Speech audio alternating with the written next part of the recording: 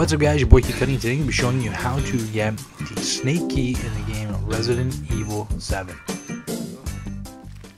Couple things you're going to need to do first. One is you're going to have to defeat the boss out in the old house to grab the lantern so that you can come in and grab the D-Series arm also. And then once you've done that, you can head out to the trailer and you will get a phone call. The phone call is letting you know that there is a game for you to play, and you're going to have to head back into the main house to complete it. But first, you got to go and look in the fridge for the clue.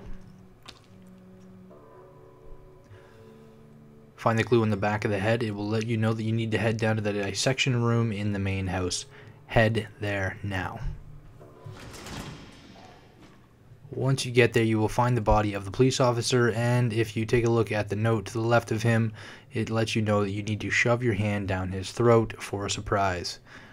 Reach your hand down into his throat and pull out the snake key. I hope this helped you guys out. If it did, please comment, like, and subscribe. For now, I'm Kid Cuddy, and I'm out. Peace.